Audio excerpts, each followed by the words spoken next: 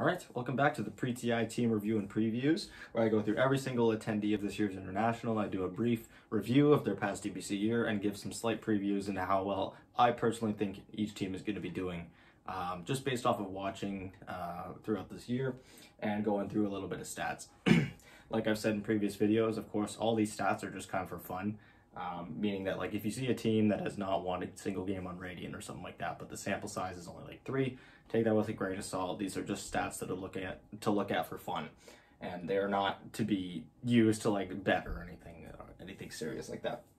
So anyways, yes, climbing up our list from the bottom of the DPC standings upwards, we are now up to 5th place internationally. That is Invictus Gaming, coming in with 1,100 DPC points, finishing 2nd place in the region. Just behind PSG LGD. These guys are a team that on the surface you might think might have peaked a little bit early and are fizzling out near the end of the season, but I don't think it's really that profound. I think these guys were just as close to doing well in a second major that they were in the first. It's just some slight roster complications and some unfortunate placement or matches in their regular season ended up costing them. So yes, starting with Season 1 of the Chinese DPC, they finished 1st place. Obviously, they were tied with Aster, and so in that tiebreaker, Invictus Gaming wins that one 2-0. So they end with a 6-1 record, get 500 DPC points there. So already coming in as the top seed from China is no joking matter. So they're one of the hottest teams coming into this tournament, a team that a lot of people are looking forward to watching, and they don't really disappoint. I think there was a little bit of a scare when they had won their first series, then they got knocked down to the lower bracket by Evil Geniuses, and then they played against Thunder Predator and they lost game 1 against Thunder Predator. So suddenly they're 1 game away from losing and being knocked out of the tournament entirely, but they come back and they win and they go undefeated from there. Series-wise, not individual game. They did still drop games, notably against PSG LGD and Evil Geniuses. But yes, in total, they ended up going 5-1 in their series. Of course, they did not have to play in either the group stage or the wildcard stage because they were the top seed. So they were lucky enough to start in the upper bracket. Following that win, though, and a miraculous one I might add, a reverse sweep in the grand finals against Evil Geniuses, they get off to a little bit of a rocky start in the second season. I wouldn't say they played terrible. They were still beating the teams that they needed to beat, such as the bottom 3 teams of the Chinese region. However, they were having a harder time consistently beating the upper echelon of the Chinese teams, the ones that they had beat the season before, which got them first. This time they struggled a little more against, and they finished 4th place, which is still not bad. They still qualified. However, this time they're in the wildcard stage, and in this wildcard stage, in this major, Ollie was unable to attend, and so Super, their coach, was standing in for him, and I think he did a pretty damn good job. Yeah, IG was 1 game away from making it to the group stage, and if they made it to that group stage, I think they would have done pretty well for themselves. They are a really solid team. Again, they just ended up being tied with Team Nigma, and Team Nigma was also another team at that major that was just unstoppable. Well, until they got stopped. So because of that one tiebreaker loss in the wildcard stage, they end up getting an ugly-looking 15th place on their history. However, like I said, I don't think it's that bad. Because they came into the wildcard stage where only 2 out of 6 teams make it, they were 1 game away from making it to the wildcard stage. And I guarantee you that if they had won that wildcard stage game, they would have made it through the group stage to at least the lower bracket. Can't guarantee that they would have made upper bracket, but they were looking really, really good, and it was really sad to see them go. So yeah. So now looking at the games that they've played against other teams that are also attending this year's International, of course, because they're from the Chinese region, they have played 4 series per season against teams that are all attending TI. And in Season 1, like I said, it started off really strong. They beat Elephant, VG Gaming, and PSG LGD. The only series that they ended up dropping in that season was against Team Aster, who they ended up getting revenge on in the tiebreakers. And with that top seed finish, they first play against VG Gaming in the upper bracket. VG Gaming, a team that had gone through the wildcard stage and then done very well in the group stage to get to that upper bracket. They end up knocking VG Gaming down to the lower bracket, but then they meet Evil Geniuses. Like I said, Evil Geniuses knocks them down 2-0. Then they go to the lower bracket and they play against Thunder Predator and they lose game 1. So yeah, like I was saying, they were 1 game away from being knocked out of the whole tournament. But they turn it around, they win that series 2-1. They then beat Secret 2-0, PSG LGD 2-1 in the lower bracket finals. And then they pull off a reverse sweep against Evil Geniuses in one of the most dramatic and most BM fashions. Of course, we have the infamous emo question mark God I mean, the balls to do that when you're down in a series. He had done it after the third game GG, but you're still down 2-1 against one of the best teams in the world. And he pulled it off. He pulled it off. I don't know how they did it, but they did. But yeah, like I said, things kind of got off to a rocky start in Season 2. All the teams that they were able to beat the season before, they struggled against, other than Vici Gaming. These guys seem to do pretty well against Vici Gaming. They beat them in both seasons and in the Singapore Major. They did lose to them, though, in the wildcard stage of the ANA Major, Vici Gaming being the top seed coming out of that wildcard stage. So yes, they lose to Astra, PSG, LGD, and Elephant, and then they beat Vici in Season 2. And then in the ANA Major in the wildcard stage, in their best of twos, they beat Secret 2-0. Another team that they don't really seem to struggle against is Team Secret. And then Vici Gaming, they lose 2-0 to. So again, they were one game away from making it out of that wildcard stage, and they would have made it to the main stage if they had made it out. They just got beat out by a Team Nigma team who was just not going to take defeat. Another funny thing that I noticed that really isn't that important, but it's just kind of funny, is that all of the series that these guys have played in the DPC this year, not just the ones that I'm counting, I'm talking about every single series that they've played against every single team in this year's DPC, they have never lost a best of 3 in 3 games. Every time they lose a best of 3, it's when they're losing 2-0. So they, for some reason, whenever a series was tied, they would just have a super good track record of closing the series out, as spoiling it a little bit. But their game 3 win rates and the 3 game 3s that they played, they were, 7 game 3s that they played, they were 7-0. They didn't drop a single one, which I thought was pretty crazy. And you know, I obviously had mentioned before, you know, take these stats with a grain of salt, but it just goes to show that, you know, if these guys are tied in a series on the TI main stage, you know, there's a good chance that they're winning that game. They have shown throughout this entire year that they're pretty damn good at those deciding matches.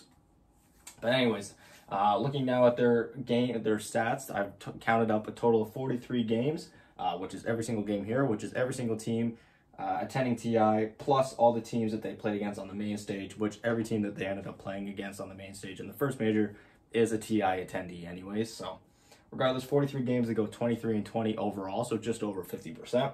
On Radiant, they go 11-10, again, just over 50%. Same thing for Dire, they go 12-10. On First Pick, they have played significantly more games on First Pick, so it seemed like that's what they were really prioritizing when they had selection. They went 16-12, 57% win rate, and they actually go slightly negative on Last Pick, going 7-8. On Radiant First Pick, they go 7-5. Radiant Second Pick, they go 4-5, so slightly above and then slightly below 50. Dire First Pick, they go 9-7, and on Dire Second Pick, they go an even 3-3. Looking now at their game 1s and game 2s, they were actually negative in both of those. They were 7-10, but the saving grace of that was that whenever they made it to a deciding game 3, they were flawless. They were 7-0. And of course, in the game 4 and game 5 that they played in the grand finals of the first major, they won those as well. Looking now at their win rates for matches less than 40 minutes, significantly more games were less than 40 minutes than more. They were 14-17, but after 40 minutes, they were 9-3. So it seemed like these guys really preferred when games really took their time. Overall, I wouldn't say it's a terrible record, though, considering the caliber of the teams that they're playing against. I wouldn't put any money on them losing games faster than 40 minutes. Looking now at the heroes that they've played, across those 43 games, they picked a total of 69 different heroes. Their most played being Lion, who they have played just under half of their games. They had picked Lion. They loved that hero in the major specifically. And then after they had won that major, they were still picking it into the second season. So yes, Lion with 21 games, Phoenix with 15, Mars with 12. That was another combo they like to run, was the Mars-Phoenix lane. Very common combo in Dota 2, but it's one that they really like picking. Shadow Shaman, they played 10 times. Emo's Void Spirit, they picked 9 times. And then Morphling, Oracle, and Storm Spirit, all being picked 8 times as well. Looking at their best heroes now, it was actually kind of difficult to find some of their best heroes. A lot of the heroes that they played a lot ended up hovering around the 50% win rate marker. Specifically Lion, who I believe was like 11-10 or something like that. They picked him 21 times and they went slightly positive. But regardless, their best heroes being Phoenix, who went 10-5 on 15 games, so very solid. Void Spirit 6-3, and then Timbersaw and Wraith King both being 4-1. As for worst heroes, again, kind of hard to find heroes that were absurdly bad. I couldn't really find one, so I just had to settle for Oracle and Storm Spirit being 3-5. Looking at the heroes most banned by Invictus Gaming, they had banned Puck a total of 18 times. We can all act surprised to see Puck on a most banned list after that hero has been insane for like a year now. Next up, Juggernaut. Now, this one's actually surprising because it's Juggernaut. He wasn't he wasn't even that strong of a hero this year. I wouldn't say he was weak either. He was just kind of middle of the pack. It's just kind of weird that they banned him in over a third of their games. But regardless, finally, Monkey King and Beastmaster were 13 bans each by Invictus Gaming. Now looking at the heroes most banned against them, they had 66 different heroes banned against them. IO with 22, so over half of their games they had IO banned against it. And it was always a first phase IO ban too, whenever it was banned. Troll Warlord with 20. Yeah, Fly he's a Troll player, and Troll was pretty decent this year, especially when they first gave him his new Aghanim Scepter. So 20 bans there, and then finally Timbersaw with 14 bans on him. Looking now at their roster, coming in as their coach, we have Super, who actually filled in for Ollie in the second major, which is maybe a reason why Invictus Gaming didn't end up making it out of that wildcard stage. However, Invictus Gaming was still looking very, very, very solid in that wildcard stage. But who knows? Ollie could have been the real X factor. He could have been the difference maker in that wildcard stage. I guess we'll never know now. But regardless, Super, he has never been to an international as a coach, but as a player, the furthest he's ever gone was losing in the best of ones, finishing 13th to 16th place with team Invictus Gaming Vitality, Invictus Gaming sub team. Fly, the furthest he's ever gone was finishing 9th to 12th place at TI8 with team Serenity. Emo and JT, the furthest they've ever gone was finishing 4th place in qualifiers in China at the last international TI9's qualifiers. They have played that one with Invictus Gaming. Kaka, their 4th position, the furthest he's ever gone was finishing 2nd place at TI7. That was with Newbie when they got swept by Team Liquid. And then finally, Ollie, as well, has never been to an international. He was on the same stack, the same team, which was Invictus, the team that they're on now, with Emo and JT when they lost at 4th place at the TI9 qualifiers, but he also lost in 3rd, 4th place at the TI8 qualifiers with Geek.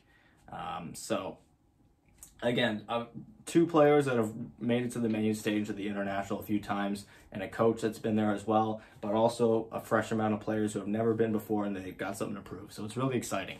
I'm personally excited to watch Emo, and I want to see how BM he can be. With all the new packs that they've added to Dota, the BM is going to be crazy. And then finally, wrapping things up with some team averages.